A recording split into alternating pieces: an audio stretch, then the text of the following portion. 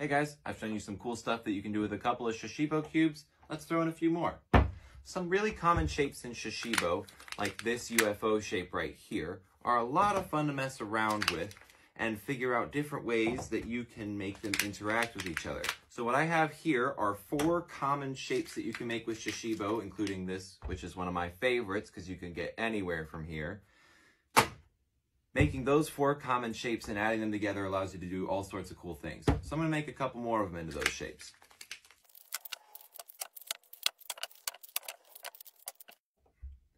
Now that I have all my shapes, I'm going to start putting them together. So 4 of this star shape right here comes together into this nice shape right here. All of these achieve something which is called tetrahexagonal symmetry, which is a lot of fun to play around with because you can just orient them in all these different ways and find all these really cool points of symmetry. One of my favorite things to show off with these is how, even though this is made up of 4 stars and is obviously a pretty different shape from this one right here, when you put 4 of them together, they start to look pretty similar.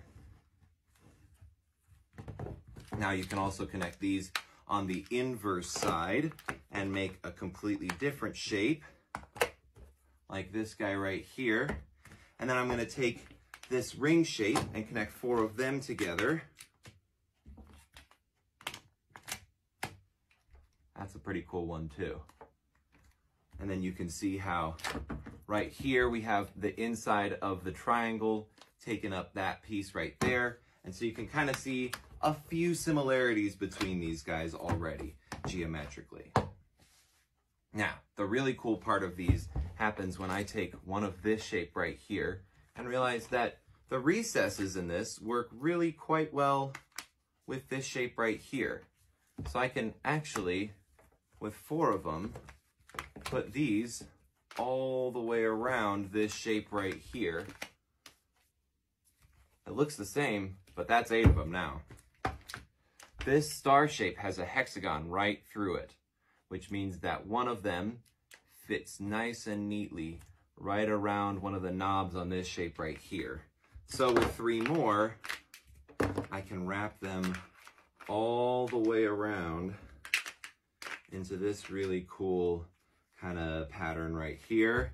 And now I'm just going to take this shape and break each of them down to that triangle like I showed you earlier, and they fit right in that recess like they do on the inside into a solid ball all the way around with 16 of them.